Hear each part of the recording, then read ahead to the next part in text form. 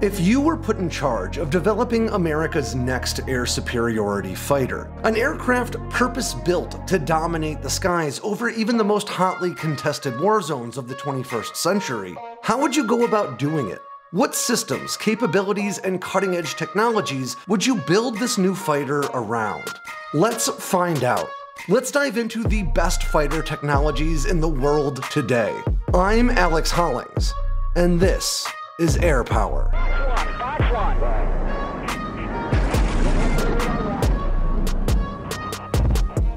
Before we dive into what could end up being a pretty long video, I want to take a second to highlight the incredible artwork of Rodrigo Avella, which we used in the thumbnail for this video, and you can find all throughout our write-up on Sandboxx News.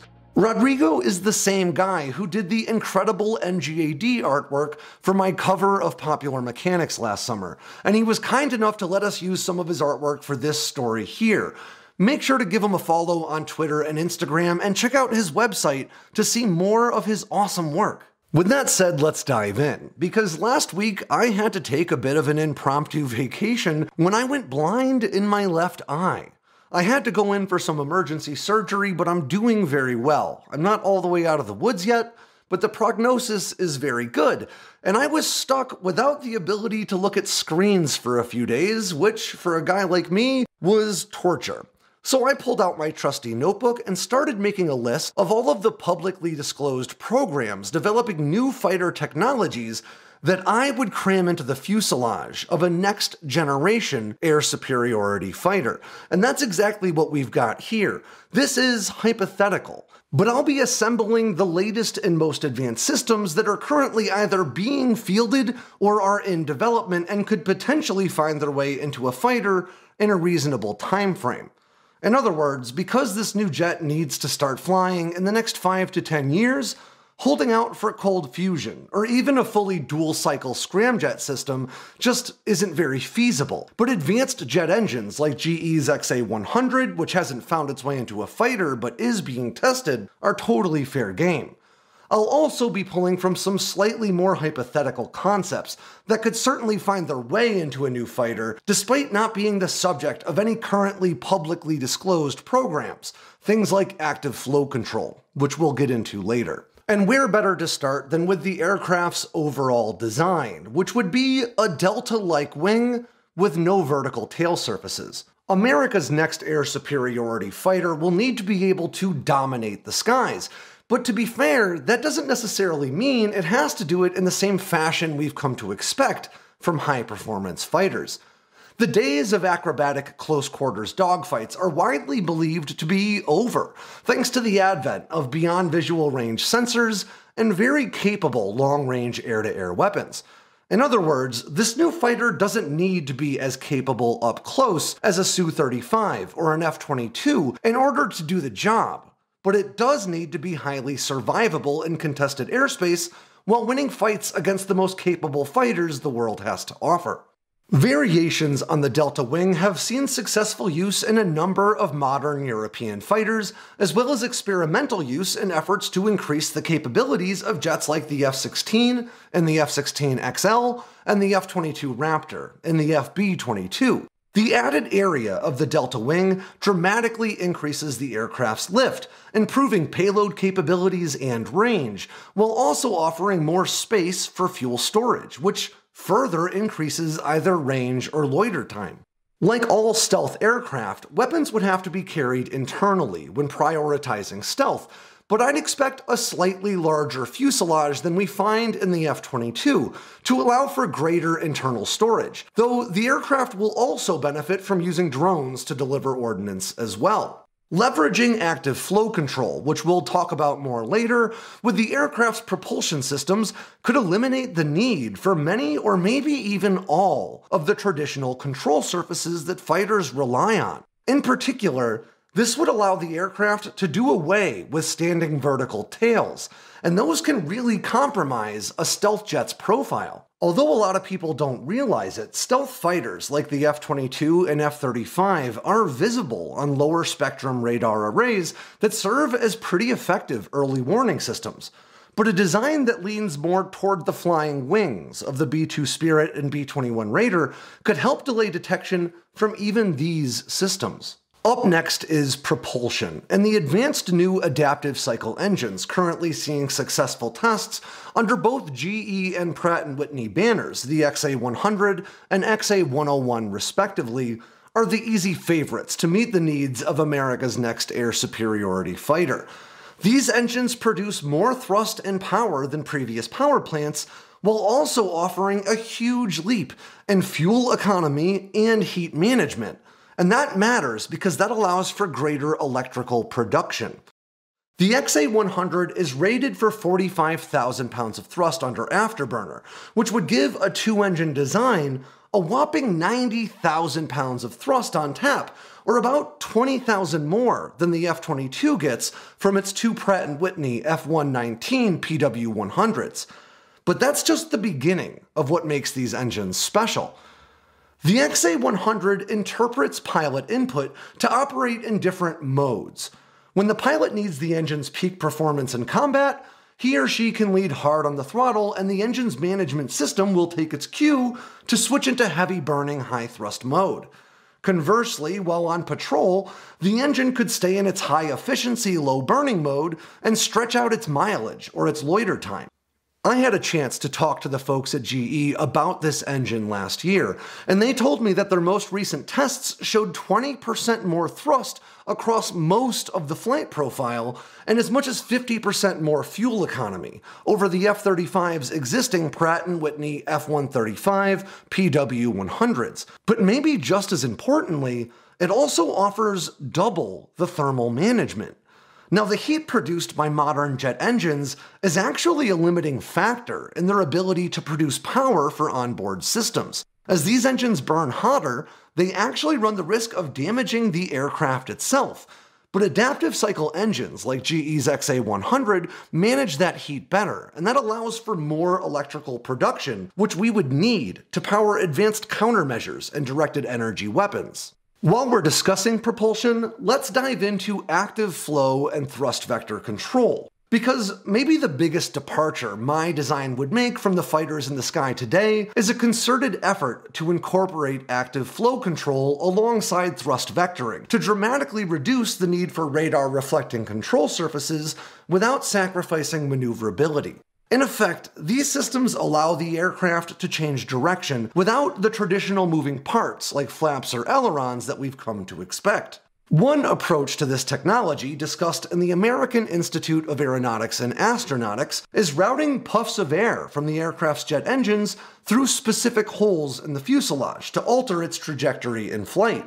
It's basically a really advanced and high-speed approximation of how you might see a spacecraft adjust positioning in orbit, but use on an aircraft would require much more precise and powerful execution.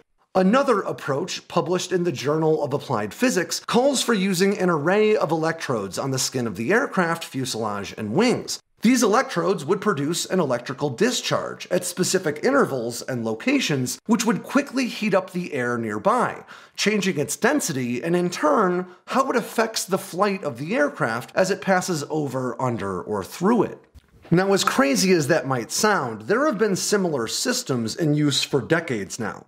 Jump jets like the AV-8B Harrier have long used a reaction control system that works under a similar principle during vertical takeoffs and landings.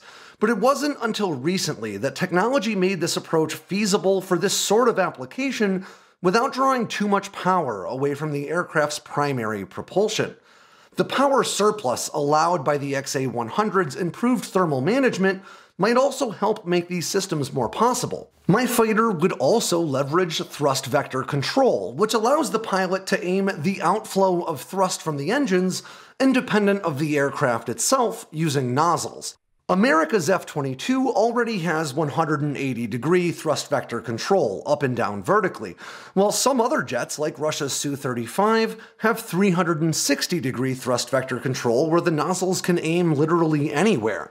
Depending on how effective the active flow control system incorporated into this new jet design works, A 360-degree thrust vector control nozzle on the engines could supplement the aircraft's control, alongside a minimal number of conventional control surfaces if they're needed.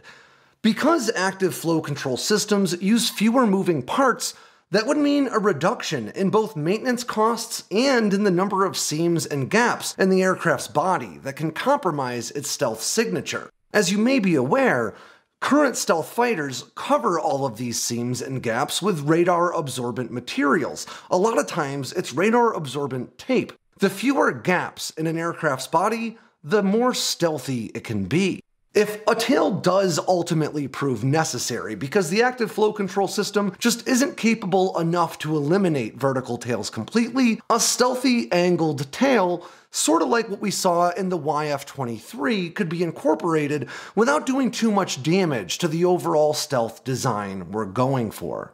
And since we're talking about how to make this new fighter stealthier than ever, now seems like a good time to discuss the use of ceramic radar-absorbent materials that will both improve stealth and supersonic performance. Modern stealth aircraft leverage radar-reflecting designs that are meant to deflect electromagnetic waves away from the aircraft, rather than directly back at the receiver. But these designs alone aren't enough to make a modern jet truly stealth. They're also covered in layers of radar-absorbent materials that dramatically reduce their radar returns. This radar-absorbent material, or RAM, used by modern American fighters, has been rated to absorb upwards of 70 to 80% of inbound electromagnetic energy, or radar waves. But it's also really expensive and time-consuming to maintain. In fact, that's a really big part of the huge expense associated with operating both the F-22 and the F-35. Current radar-absorbing materials are also really susceptible to damage caused by heat, which is a big problem at supersonic speeds. In fact, the risk of damaging this material in the tail sections specifically of the F-35C has limited the aircraft's supersonic capabilities to short sprints of just under 60 seconds. Last year, however, a research team out of North Carolina State University, led by Chang-Ying or Cheryl Zhu, announced the development of a new ceramic-based radar-absorbent material that could be used for tactical fighter applications. This new form of RAM is said to absorb even more electromagnetic energy, upwards of 90%, while also being water-resistant, harder than sand, and able to stand up to extreme temperatures, as high as 3,200 degrees Fahrenheit. Now, to give you a little bit of context about what a big deal that is, parts of the SR-71 back near the afterburners would regularly see temperatures as high as 950 degrees when flying at speeds faster than Mach 3, and hypersonic aircraft regularly see temperatures in excess of 1,000 degrees. That means this ceramic radar-absorbent material would not only work well for supersonic applications, it would even work for hypersonic ones. And while we're not necessarily talking about an aircraft for carrier duty, this would eliminate the problem we've seen with F-35Cs that seem to be very negatively affected by seawater. Using this material would allow for maintaining high supersonic speeds for as long as you want, while also reducing the maintenance requirements for each fighter by a huge margin. Now, if you were to use this new type of radar-absorbent material in conjunction with the other stealthier design elements that we've discussed, like active flow control to get rid of moving control surfaces or vertical tail sections, what we're really starting to talk about here is what could be the stealthiest fighter ever made. But what's important is that it could accomplish that without sacrificing much in the way of maneuverability. This aircraft could still be quite acrobatic, despite not doing it in the way we're used to seeing fighters do it. As I mentioned at the top, this is a huge story, in part because I had time to work on it, but also because there's just a lot that goes into designing a fighter. So let's close it here on our conversation about stealth, and we'll come back next week to discuss the advanced avionics systems, the next generation countermeasures that include things like laser-induced holograms, And we'll also talk about the drones that will fly alongside our notional air superiority fighter of the future. So for the first time ever, I guess we'll close on a to be continued. Please let me know if my audio sounds better now. I know some people have been complaining about the sound quality. I'm using an all new setup and I'm still learning, so let me know what you think. And on that ends another edition of Air Power from Sandboxx News. I'm Alex Hollings. Make sure to swing by sandboxnews.com today and every day for all the latest in news, entertainment, and motivation from all around the Force. If you got anything out of today's video, make sure to click like and subscribe down below, and leave me a comment so I know what I should cover next. And of course, don't forget to tap on that bell icon so you never miss a drop from Sandboxx News.